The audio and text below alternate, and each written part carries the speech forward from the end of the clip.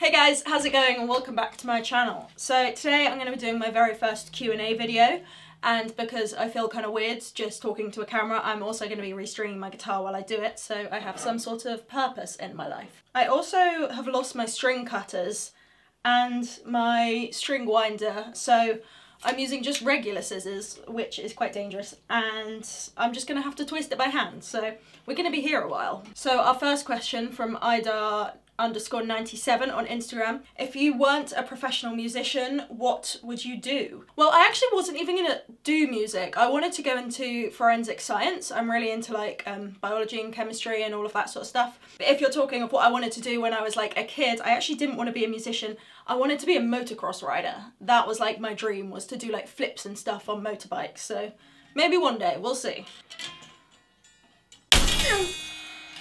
This is not a tutorial by any means. I'm actually relatively shit at changing strings.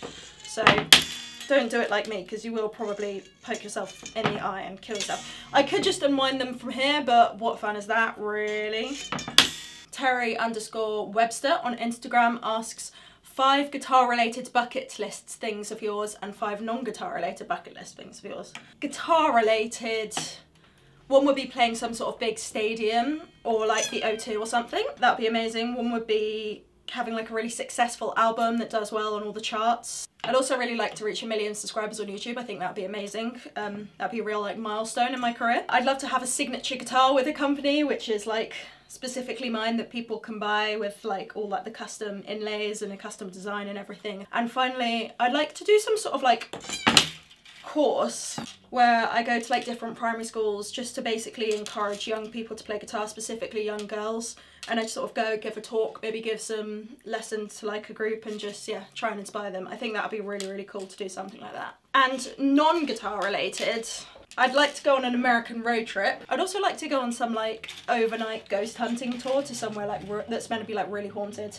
like Eastern State Penitentiary or like the Waverly Hill Hospital or whatever it's called, somewhere like that. I don't know if I really believe in ghosts, but I'm so interested about like the idea and like the unexplainable things that happen. Like since we moved into this flat, we've had some creepy things happen, and it doesn't really scare me. It just kind of interests me, the whole idea of it and everything. I'd love to visit Chernobyl. I think that would be an amazing experience, a really eye-opening one. I'd like to successfully get my motorbike license as well. I did start doing all my lessons with Harley Davidson. This is like a whole nother video. Let me know if you guys actually want a video on my motorcycle learning journey, because it was an experience. And then finally, cheesy one, have a family, have a nice house, kids, dog, all that stuff.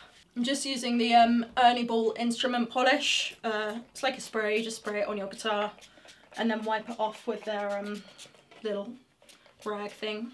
Just makes it nice and shiny. KCastel28 on Instagram asks, what do you do to look for inspiration? I listen to like a lot of different songs. I've got like an inspiration playlist on my Spotify. So I'll go for a walk or go to the gym or something, have a listen, and whichever song I kind of vibe with, I'll come home and just try and learn the riff, and then I'll basically take that and like adapt it to my own thing, and then just try and write a song from that. Obviously change it up massively so it doesn't really even sound like the original song anymore, but basically I think just having like a starting place really, really helps.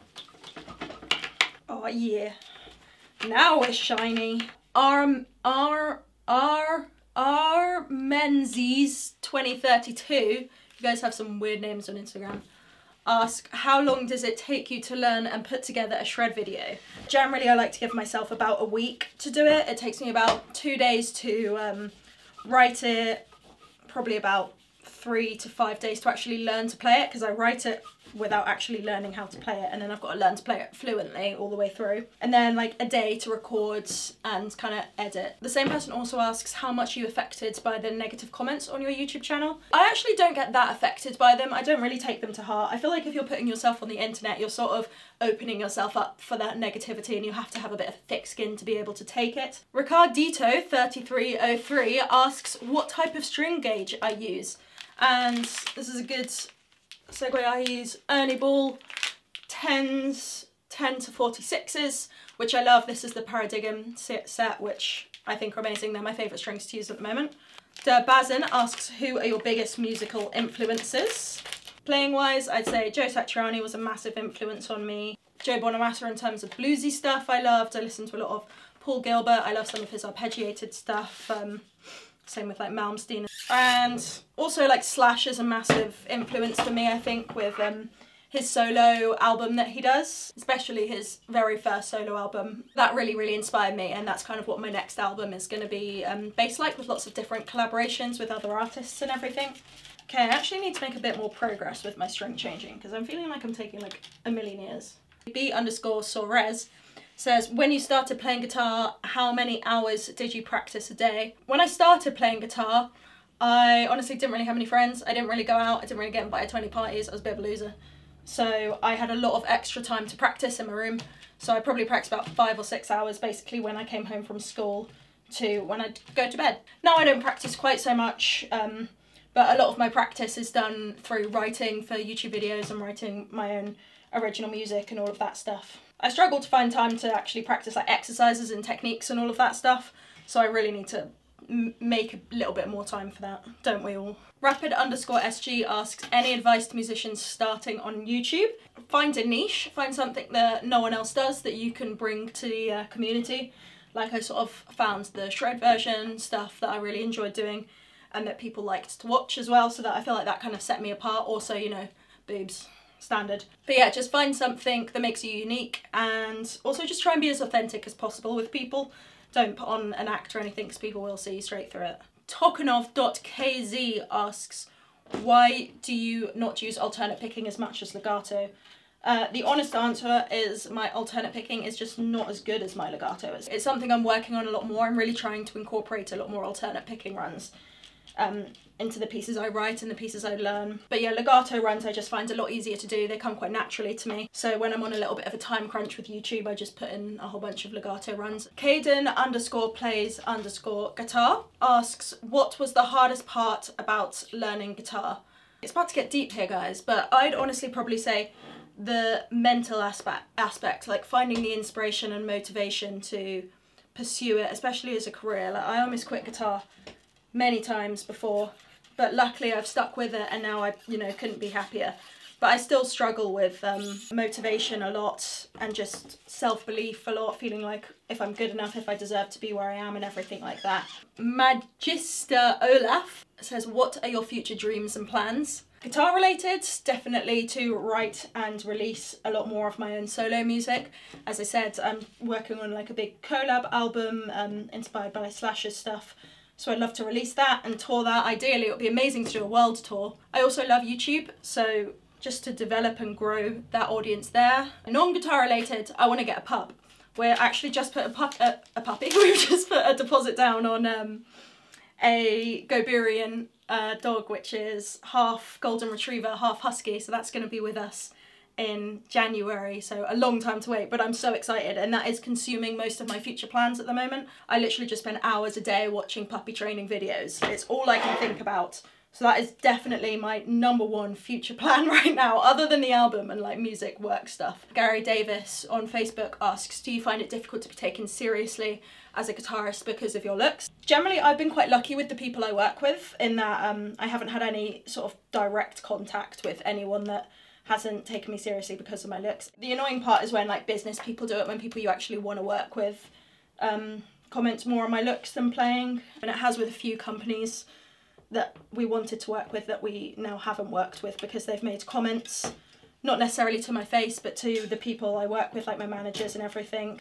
Talking about from they've just been kind of basically, for lack of a better word. Also at gigs, when I'll sort of show up with all my gear, I'll come in with like this diesel head and like this rig and stuff, and there'll be like someone that will come up to me and try to show me how my own rig works. They'll be like, okay, you plug the guitar in here and I'll plug it into your pedal board. I just play it up. I'm like, oh really? Wow, okay, I didn't know. And then I'll whack out like a crazy solo, and they're like, ah, maybe she doesn't know what she's doing. Again, like I said, you just have to have a thick skin. You do also kind of need to earn your way a little bit more as a female guitarist, like, you know, getting your hands dirty, lugging all the heavy equipment as well with all the guys, and just sort of showing that you deserve to be there just as much as them.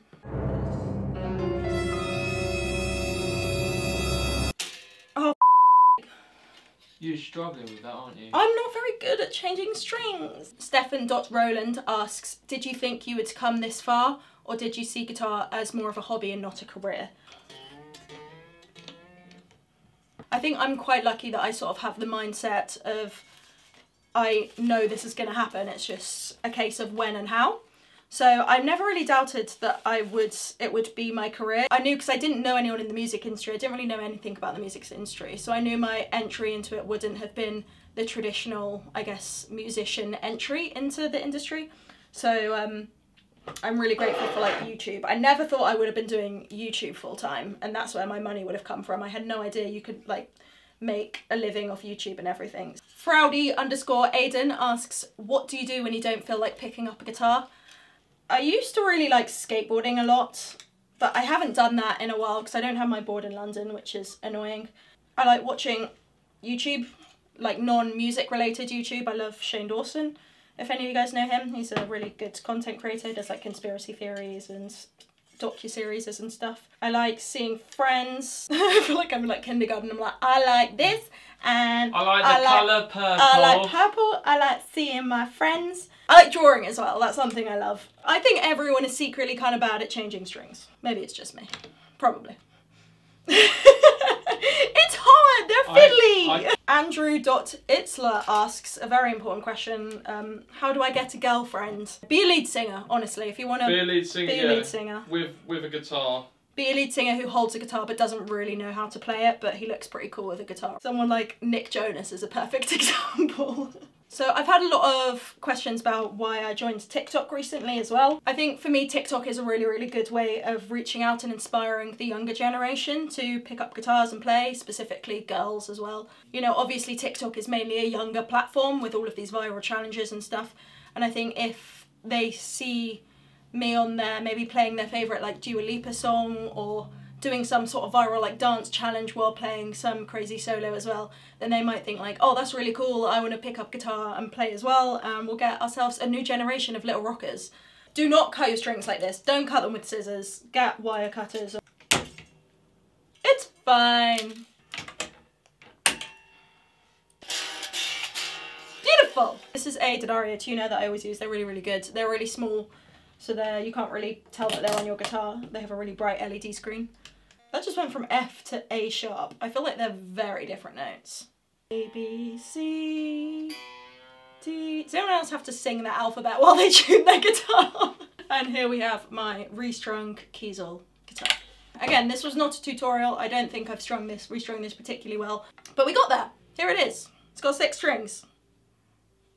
Thank you guys so much for joining me in this Q&A. I hope you guys enjoyed and learned something. Who am I kidding? You literally learned nothing. You probably came away dumber than you entered. If you liked this sort of video, let me know down in the comments. Please subscribe and follow me on all my other social medias. Give this video a thumbs up if you want, or give it a thumbs down if you thought it was shit. And I hope you guys have a great quarantine, and I will see you in the next video. Bye guys!